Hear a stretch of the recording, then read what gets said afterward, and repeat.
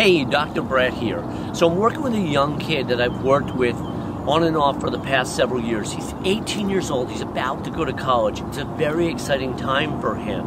And yet he's still very headbound in life. What does it mean to be headbound?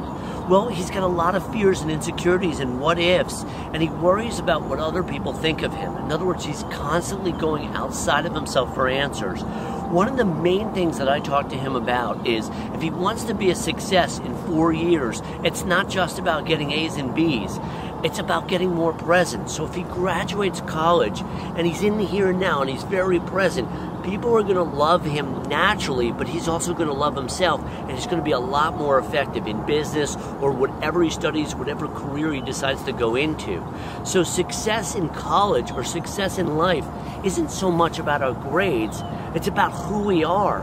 And if we're present and we let go of all those expectations and all that need for outside of approval and outside acceptance, and we get more grounded inside ourselves, more present, more and more in the here and now, it helps us become more alive and more creative and a lot more fun to be with.